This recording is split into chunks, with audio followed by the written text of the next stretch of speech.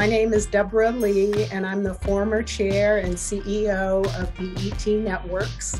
I am honored to be part of the Black Music Collective and to be here to celebrate their inaugural week at the Grammys. I think music has always been a reflection of our times. When I was growing up, Motown was popular and it was called the music of the young generation. Music helped to integrate our industry and our world.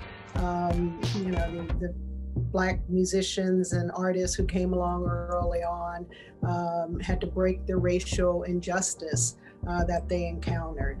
And I think even today, hip hop and other forms of music, country, are telling the stories of our time. So I think in times of crisis and in good times, that music is always a reflection of our times.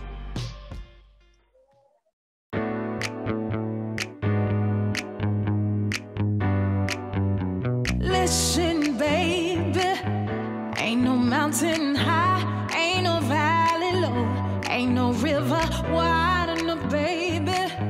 They've climbed every mountain. They've crossed every river.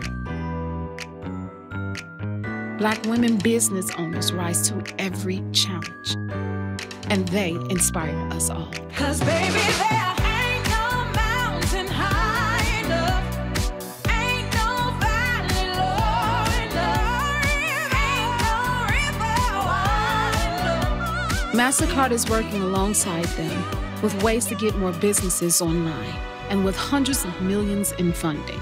Everybody wins when Black female businesses are thriving.